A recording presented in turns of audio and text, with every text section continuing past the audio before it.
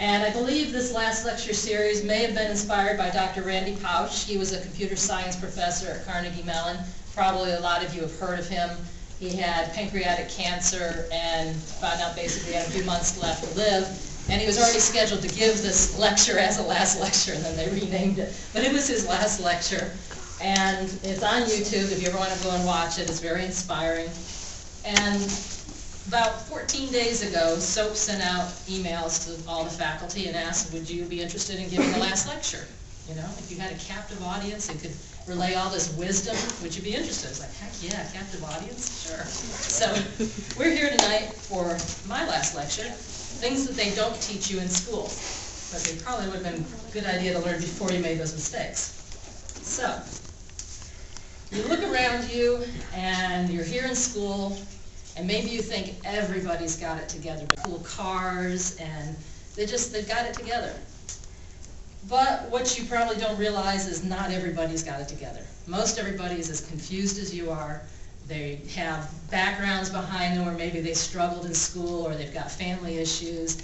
And just by looking at people, you can't necessarily tell who's got it together, right? Most of you are struggling. So as you go through life, you might be, lucky enough to find somebody who actually does have it all together. Most of the time you won't. This was one person I met who had it all together. This is Lorena. I met her when I was 12 years old. I was a new kid in school, new kid in town. First day of school, I have to walk into this classroom. It's already in session, everybody's doing their work, and they just kind of hand me a book and I've got to figure everything out. So if you remember back, ever being the new kid in school or being a teenager, the last thing you want is everybody to look at you. It's like, oh my God, what a freak. Well, I'm in the classroom, right? You all know this. I'm in the classroom, I sit down, I'm trying to figure out what the class is doing, and as soon as the teacher's done, the lecture part, they give us a few minutes, just kind of socialize. And this girl's sitting next to me. And she, starts talking to me, well, who are you? Are you new here? What are you into? Do you play sports, music, this and that? And of course I'm terrified. It's like, I don't know who this person is. I'm brand new here. So I'm trying to be polite. And I think she could tell I was nervous. Because after she gets through grilling me, she goes and points around the classroom and says, you see those kids over there? I say, yeah. Well, that one's a jock. That one's a bully. Those two girls over there, those are the mean girls. This one over here, they're really into music. And she went around the whole room and told me exactly who was who, what the groups were like, who you could be friends with if you're in one group or the other group. And by the time she got through, I was like, oh my God, there's the pressure. Which group am I going to be a member of? And so she looks at me and she's, where do you think you're going to fit in? Are you an athlete? Are you an artist? Where do you want to be? And this is coming from a 12-year-old girl. I was like, wow. So I asked her, I said, well, what group are you in? She says, well, I'm not in any group. I don't know, you're not in a group. She says, well, I'm friends with those 3 athletes, and I'm friends with that kid from drama, and I'm friends with those musicians, and I don't mess with mean girls because they'll pick on anybody. And she just goes around. I said, why aren't you in a group? She says, because I don't want anyone telling me who I can or can't be friends with. And so she gets through, she says, well, so who are you going to be friends with? And I look at her, I said, you. I was like, here's somebody who's brave enough at 12 to say, I'm going to be my own person. 35 years later, we're still friends. So I was like, oh. So when you're going through your college experience, you're going to meet some people. Some will have it all together and some won't. But you won't know until you get to know them and you start talking to them, and don't just judge them by what you see on the surface. So, let me get my next one here. Okay. That said, looks can be deceiving. You've all met people. They have nice hair and nice clothes, and you have certain thoughts. I like this picture from the Breakfast Club. You can see the archetypes. You got the bad boy, you got the jock, you got the goth girl, you got the rich girl, you got the nerd. And people have these perceptions of you according to how you dress, how you carry yourself. And it might be completely false, but this is what they're reading when they look at you. So let's take an example. Here's a cute girl. She's good in school, she's pretty, she's moody. Who wouldn't want to be her? Well, her boyfriend's a vampire, her best friend's a werewolf, and she's got all manner of weird people chasing after her, trying to kill her. Her life's not all that. You wouldn't know that just by looking at her, right? Let's take this guy. Oh, he's a hottie. He's good in school. He's also an alien, and he's on a hit list. sucks to be him, right? He looks like he's got it all together, he looks cool, but you just don't know. So that's kind of unfair. They're fictional characters, right? Let's take somebody a little bit more real. And I say a little bit more real because they're celebrities. So, hot-looking guys, they're rich, they're famous, they're in a hit movie, and this one over here was up for an Oscar. They've got it made, right? Nothing could go wrong with them. They've got charmed lives, they've never made mistakes, everything's cool. What can you tell just by looking at these guys? Could you tell that this one was a high school dropout? Could you tell that this one was a high school dropout? Could you tell that this one is a former Olympic champion for Britain? People have histories that you have no idea until you get to know them. So don't assume, just because somebody's got the right clothes or the right hair, that they've got it all together. There might be somebody who's just a gem out there that you're going to meet while you're in college, and they're going to be lifelong friends, okay? Okay, next thing. Let's take this kid for example. High school graduation, he's got his whole life in front of him. He's going to go off to college. He could be anybody. This could be awesome for him, right? So he gets to college, and maybe, you know, he goes out and he parties. Or maybe he stays up late playing video games and flunks the first semester. You don't know, right? But what happens if he gets in trouble? Is it the end of the world? You know? When you get to college, things are going to happen, right? You might make mistakes, you might get in trouble, but it's not really going to, you know, it's not the end of the world. When these things happen to you, this is just an infinitesimal amount of time in your life. You know, if you look at the span of your life, 60, 70 years, if you're lucky, maybe longer, this one instant, you know, whatever goes wrong, you just feel so horrible. It's like, oh my God, it's the end of the world, my parents are going to kill me, I'm going to get kicked out of school, whatever it is. It'll pass.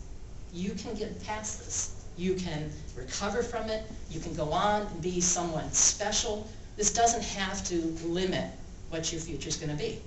And this kid, he did okay. He became a billionaire. Doesn't mean you have to have that pressure. You might not be billionaires, but things can happen. You can recover from mistakes, okay? The next thing you need to know is be careful what you memorialize, all right? Now, in my generation, which is pre-internet, the biggest thing we had to worry about was our yearbook pictures, all right? We'd look squirrely, our face would break out, we'd have the latest hairstyle, which actually was really bizarre. But when we did the yearbooks, nobody would see them.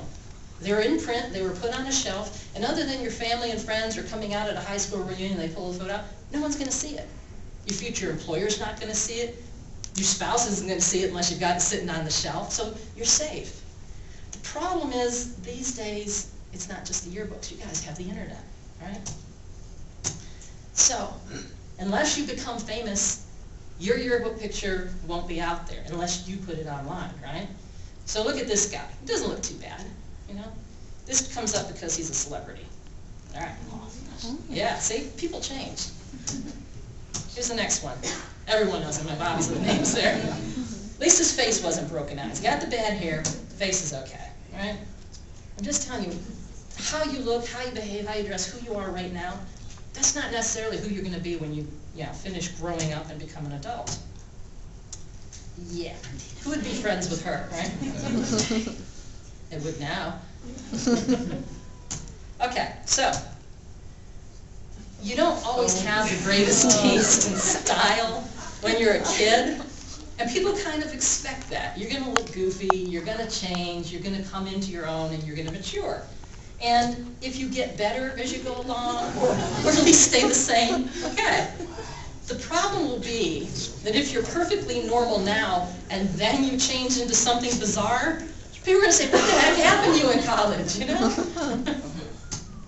Snoop Dogg, perfectly respectable young man in that yearbook photo. Now look at him. So just understand, your college years, you're going to change. What seems really cool and awesome to you right now might not be later, and it's okay, because probably most of you aren't going to be celebrities. Now, to be fair, I was going to show you my yearbook photo, but honestly, after 2 days of digging around my attic, I could not find it at all. And I was actually one of those normal-looking kids, nothing bizarre, looked pretty good. So the closest I could do is find bad photos for you. You know, teenage years, and there you got junior prom, complete with the powder blue tux. I mean, it doesn't get any worse than that. And my grandmother picked out my dress, okay? You know, we will all have humiliating moments. We will have memories that you just cringe and say, oh my God, I wish that I hadn't taken a photo of that. But, you know, it happens. We all have bad photos. The age of the internet, getting back to that, you guys, your images are plastered all over from the very beginning. Poor Justin Bieber, this hairstyle, that is a telltale sign for an old guy going bald. This is the ultimate comb over, right? Whoever told Justin that was a good look must have really hated him. He's got to live with that for the rest of his life when he's an adult, and they're going to pull out that photo anytime he does anything and say, oh, Justin Bieber. Luckily, he's learning, okay? He is cleaning up and getting a little bit better. But that said, how many of you really understand how the internet works? Do you understand that the internet is cached, it's archived, it's copied, and it's saved forever? There are places you can go online right now and say, I would like to pull up this address from 2002. Can you bring me all the photos that were online at that time? That means anything you guys have published, even if you've deleted it off your Facebook page, somewhere it's cached. Somebody can find it. So, as a lesson to you guys, do not print anything scandalous, obscene, or illegal about yourselves.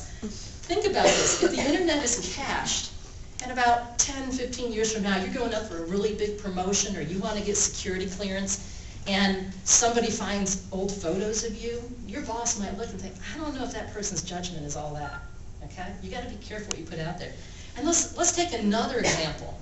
Let's say 20 years from now, you've got a teenager that you just busted for doing drugs or smoking pot, and you're trying to teach them that's a bad thing to do. You really shouldn't do that. You're going to mess up your lives. And then they go online and say, oh yeah, Dad, Mom, guess what I found? I found you guys with a bong. Okay? This will come back to haunt you one way or another. All right? You can show pictures to your friends, but don't put them on the internet. You guys, you know, you grew up with this whole thing, and it seems safe to you, but you don't know what the long-term ramifications are going to be. So be careful. Don't compound your problems. Don't lay things out in front of you. Okay, the next thing that they don't really teach you in school, and a lot of you think, oh, I've got that, I understand it. How many of you really understand how to be a friend? Okay, you've got friends, you hang out with them, you be social. How many of you have ever had a time when you had to take keys away from a friend because they were drunk and they got really ticked off at you, right? Or what if, you know, during college, you have a friend who gets dumped and they're pregnant and they don't know what to do, and maybe they want to have an abortion. You're really against an abortion. Do you go with being against abortion, or do you help your friend through a really difficult time? Sometimes you have to put your own feelings aside and be there for that person, regardless of how hard it is for you, right? How many of you have had friends who've gone off in the military? They've gone to Iraq or they've gone to Afghanistan, and all of a sudden, your idyllic world where you're young and you're immortal and nothing bad ever happens, you've got friends who could die at any minute, okay? This time period in your life, you're going to go through a lot of changes, there's going to be a lot of stresses on you, there's going to be a lot of pressure, and there's going to be some things that happen while you're here in college, while you're really young, that's going to test your character, you know? Not only, you know, how well can I decide things for me, how good a friend can I be for someone else? Can I be there for them in their moment of need? This guy risked his life. A speeding car was coming, you know, to save his friend. So, all joking aside, you know, think about this. When a friend comes to you and there's a real big pressure on, think, what is the best thing I can do for my friend? Regardless of what I think or what I feel, what do they need? And this is one of the things you're going to learn while you're in college. The next thing you're going to learn is that failure is okay. Now, think back, if any of you have memories of when you learned to walk or when you learned to ride a bike.